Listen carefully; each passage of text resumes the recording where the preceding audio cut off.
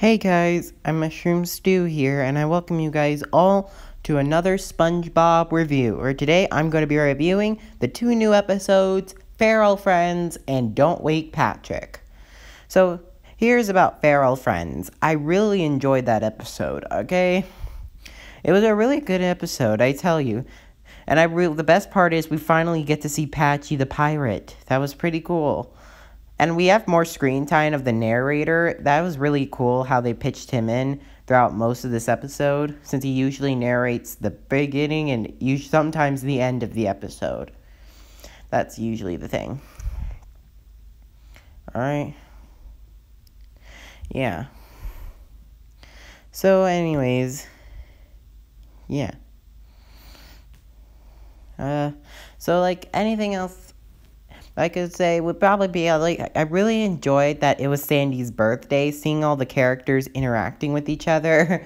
I love how Sandy's kind of interacting with Mrs. Puff and Larry. I mean, that's usually, she has interacted with Larry before, but never with Mrs. Puff. Like, I would literally love to see that more often, Sandy interacting with Mrs. Puff, since they don't usually interact, is what probably the sad part is.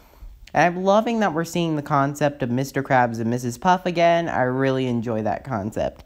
Seeing these two characters date. And we also get to see Pearl, too. I love that Sandy got to interact with her, too. So, yeah. It was pretty cool that we got to see all the major characters interacting with each other. That was pretty nice to see. And I really like to enjoy the facts about how they talked about, actual facts about the sea critters and when there was like a moon and they turned them into sea critters. And at the end of the episode, Sandy turned into a realistic squirrel. And yeah, that was really good. Now on with Don't Wake Patrick. Alright, now we're going to be talking about the episode Don't Wake Patrick. So this episode I didn't really enjoy that much. That's so sad. Because this episode only, was a really quick episode. It was all fast-paced, but I didn't really enjoy that episode since it didn't really focus too much. It was really boring. I find the episode a bit boring, just to be honest, because, but it is something Patrick would normally do. We get to see, so this is kind of like a slice-of-life episode, I guess you could say. I think it might be a slice-of-life episode. I don't know what your guys' opinions. Do you guys think this episode is a slice-of-life episode? Comment it down below, okay? Comment down below if you think this episode is a slice-of-life episode. Anyways, I didn't really enjoy it that much. We normally know, there's already been an episode dedicated to SpongeBob trying to go to sleep.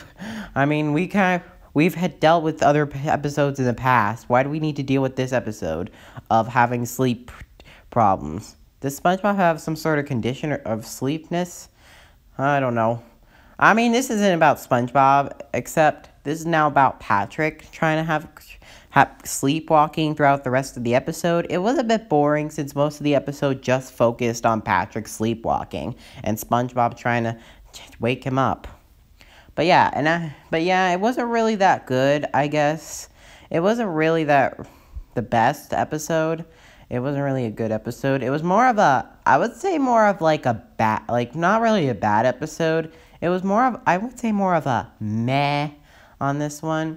But yeah, this episode was a bit of a meh, because I didn't really enjoy how quick it was. This episode was. And at the end of the episode, SpongeBob fell asleep and went to the car. And SpongeBob got sleepwalking and Patrick woke up. Yeah. But then, yeah, I feel like this was more of another SpongeBob short, a little mini short. I don't know. I guess I'm not sure what to expect from this, but yeah. I'm aware that there is a Hebrews version of these two, and no, I did not watch the Hebrews versions.